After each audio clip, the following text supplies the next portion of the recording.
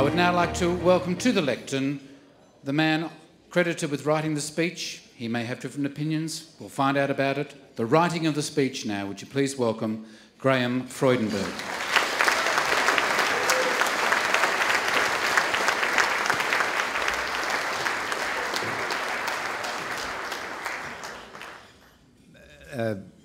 Friends, ladies and gentlemen, the It's Time campaign committee met early in October 1972, and the Federal Secretary, the great, beloved and ever missed Mick Young,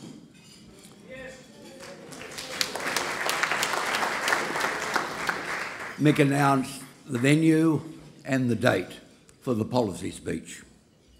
It would be here at Blacktown, and it would be on the 13th of November 1972. Now, everyone agreed, of course. Mick was running the show.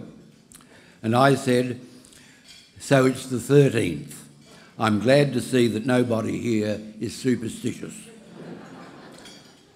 That's not to say that some of us didn't have our little rituals and our superstitions. Gough, for instance. Over the years, he had developed a habit of touching me on the shoulder for luck, just when he was about to deliver any big speech we had worked on together. So just before he made the grand entrance into this hall, I stayed in the mayor's room to watch the live television and perhaps have a beer or a cigarette or two. He duly touched me on the shoulder and said, "It's been a long road, comrade, but I think we're there."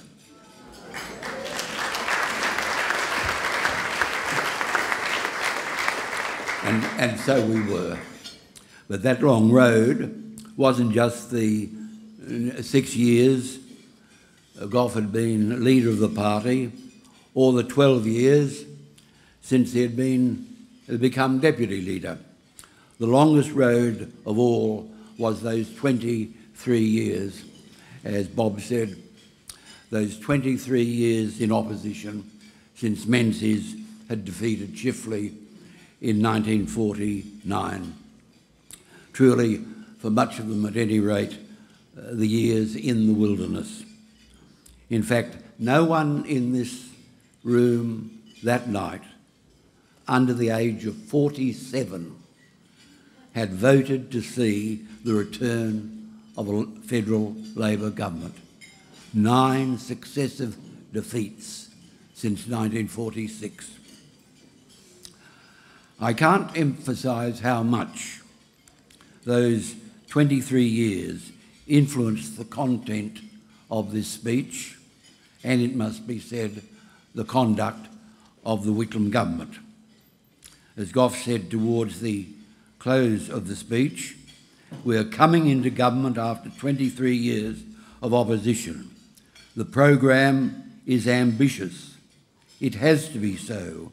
It should be so, because the backlog is so great, and we can't expect to clear away that backlog in 3 months or even 3 years. Little did he think then, or little did any of us think then, that we would be returning to Blacktown for another policy speech and another election in just 18 months, or that despite winning a second election in May 1974, that 3 years would be all that we would have. But the overwhelming thing about that night was the absolute certainty and conviction that those 23 years were over and that a new era was beginning, as Bob put it so well. And it's no wonder that in seeking the proper opening for the speech, we reached back beyond those 23 years to the greatest of them all. And although the first 5 words are now indelibly associated with Gough and the Blacktown policy speech, Gough has always acknowledged that it was John Curtin. In his broadcast to the nation on the night of Pearl Harbor and in his policy speech in the Melbourne Town Hall for the 1943 election, it was John Curtin who began with the unforgettable words, "Men and women of Australia." And after we'd decided on that salutation, that opening, really the rest of it was easy. It did fall to me to put the material together, and I suppose I added a touch or two, and I drew on the great authors that I've plagiarised for the best part of 50 years. There's a touch of Lincoln there, with malice towards none. There's a few references, verbal references to Churchill, and of course, and we saw part of it tonight, the appeal to the French Revolution, to give a new meaning to equality, liberty, equality, fraternity, to the horror of the Sydney Morning Herald, which next day editorialised, "What a dreadful thing for a leader in modern Australia to evoke the spirit of the French Revolution. Look what that led to." The same paper, same great newspaper,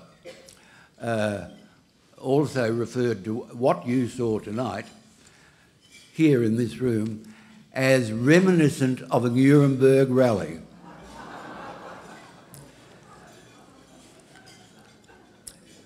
But effectively, as I say, I did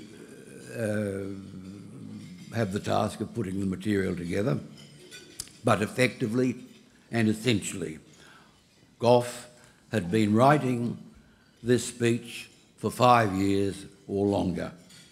And in the weeks before the 13th of November, if the colleagues were brave enough to inquire what might be in the policy speech, Gough would simply reply, "Well, comrade, read the platform," which was easy enough for him to say, seeing that he had rewritten most of it himself at the conferences of 1967 and 69 and 1971. But it is a reminder that this speech was truly a collective effort, and it truly belonged to the whole Labor Party.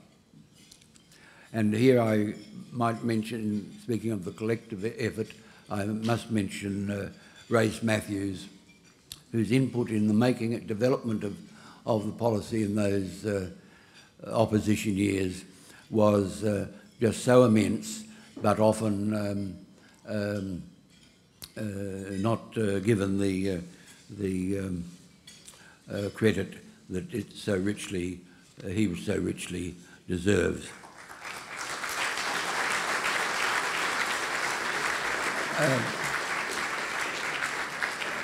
The fact that the policy speech reflected so much of the platform as revised at this conference is also a reminder of how very seriously we all took the policy speech in those days. The policy speech has been one of the great Australian political institutions. It has no equal in the other democracies. As the campaign opener, it was as Australian as they're off in the Melbourne Cup.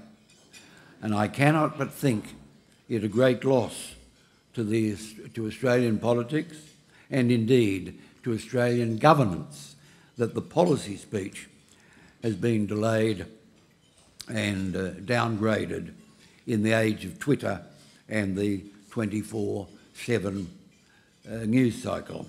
Do you know that Bob Hawke and I did not speak to each other about what we'd say tonight? But it's amazing how, and not for the first time, we're on the same wavelength. So the It's Time speech that you saw bits of tonight was consciously set in terms of a very long tradition. It wasn't unique, but it was very special. I don't suppose there's any other speech of which it could be said, as Kim Beazley Senior said, the platform is the Old Testament, the policy speech is the New Testament. And this speech, this policy speech, endures not only because it set out the program for what would be the Whitlam government, but because it set for the first time the agenda, a national agenda, on a range of issues on health, education, urban Australia, multicultural Australia, the environment, Aboriginal land rights, a more independent foreign policy. And I was struck tonight to remember the emphasis Gough placed upon the region. This was new language for the times, and so much of this speech was in fact new language in the Australian political discourse. And even I was impressed how well it stands up today. And then the overarching theme of the speech, national responsibility and national solutions for national problems. Not that the people at Blacktown that night heard much of the speech, nor did the people watching it live on TV. I'm not sure what that, if that was all broadcast.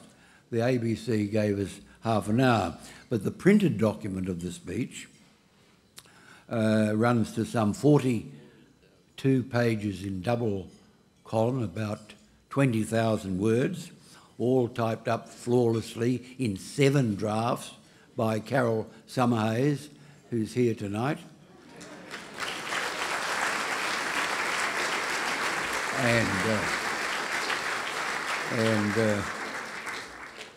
Gough's reading copy, which you have in front of you, it was cut down to the size you see, and I think Carol and Barbara Stewart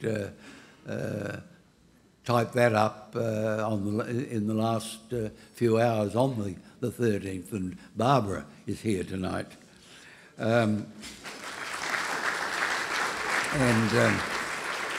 But I don't think Gough got through much more than 2/3 of the reading copy. Such was the enthusiasm and the applause. They seemed, in that edited version, they seemed to have cut out the applause, but it was tumultuous.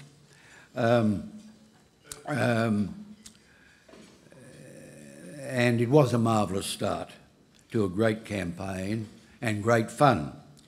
And at one stage, Mick Young had to warn us, go easy on the Billy McMahon jokes. You're making people feel sorry for the poor little bloke.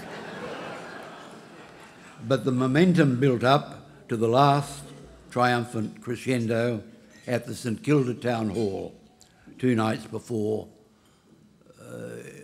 polling day.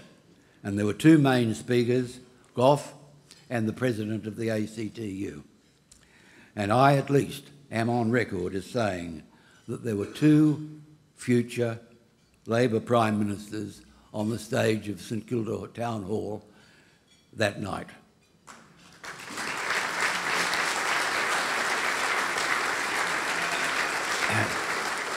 Gough made it in a couple of days.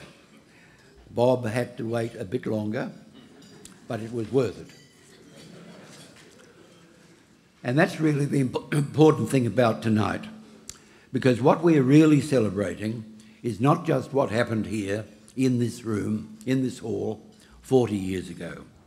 We're also celebrating what happened in the 40 years after.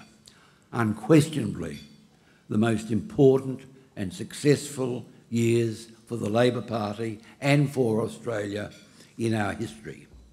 In the 71 years of federation before 1972, we had been in power federally for a total of 17 years. That's 17 out of 71, winning 5 federal elections. In the 40 years since 1972, we have won 9 federal elections for a total of 21 years out of the 40. And I'm glad to say, and proud to say, we're still there.